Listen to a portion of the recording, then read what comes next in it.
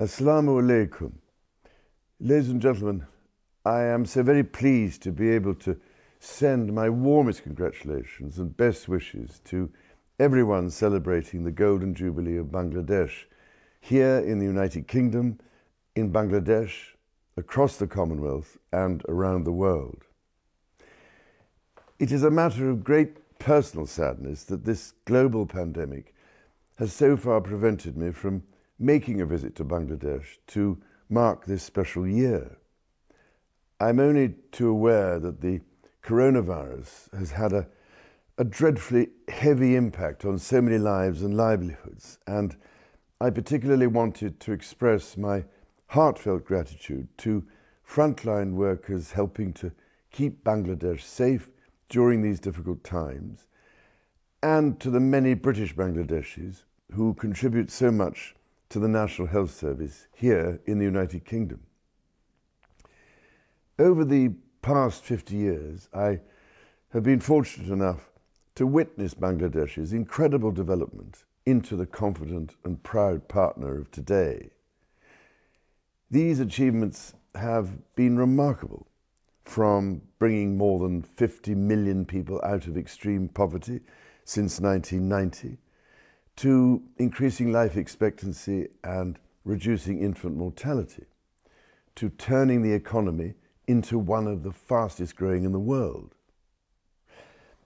As the royal founding patron of the British Asian Trust, I am so proud that the Trust has helped in a small way to support these achievements. Over the past year, the Trust has reprioritized its programs to tackle the pandemic in Bangladesh, which have included setting up COVID-19 sample collection kiosks, building on mental health awareness by providing counselling services, and supporting children missing out on school through a virtual education initiative. Bangladesh has also shown considerable leadership on tackling the existential threats from accelerating climate change. We all have a responsibility to address it individually and collectively. And this will be absolutely crucial as we near another significant milestone in the battle against climate change at COP26 in Glasgow this year. In this regard, I particularly welcome the role of the Honourable Prime Minister, Sheikh Hasina, in chairing the Climate Vulnerable Forum of Nations most affected by the multiple threats of global warming, climate change, and biodiversity loss. The extraordinary talents of your people have been admired and recognised throughout the world, including here in the United Kingdom.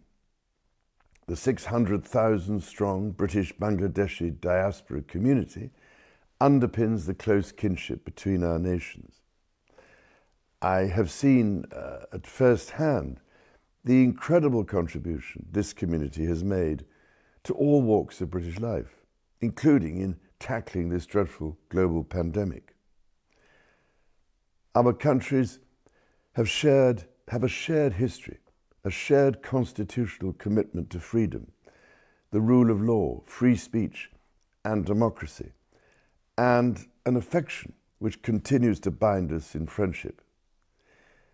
We come together today in the context of the Commonwealth as friends and beneficiaries of a common heritage.